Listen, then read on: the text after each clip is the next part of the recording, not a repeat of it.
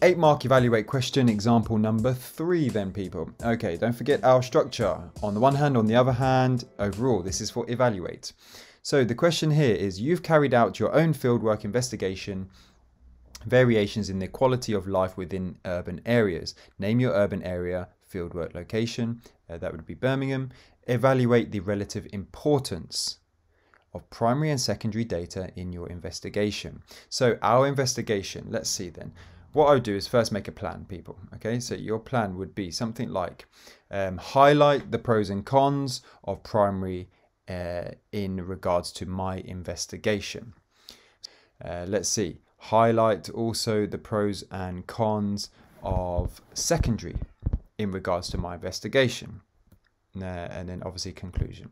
So quick one, as I'm just going to bullet point these. I'm not going to go through in full detail, just quickly then.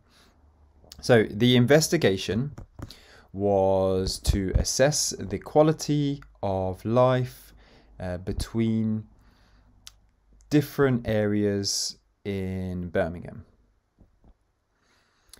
So let's see, on the one hand, with primary data, we decided on the location in order to fairly assess quality of life between these areas. So we got to choose.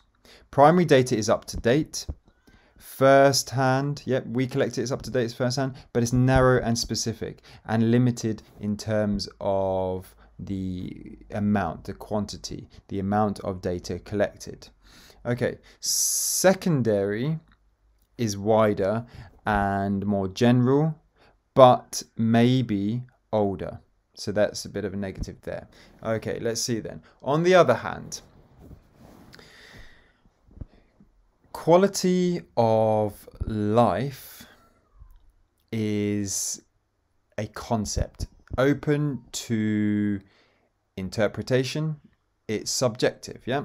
Thus, maybe it can be assessed better from secondary as less specific.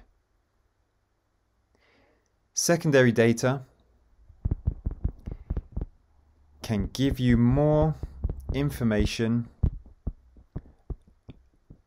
about economics, employment, educational attainment, results, and social issues than primary can tell you. So that's the benefits, okay?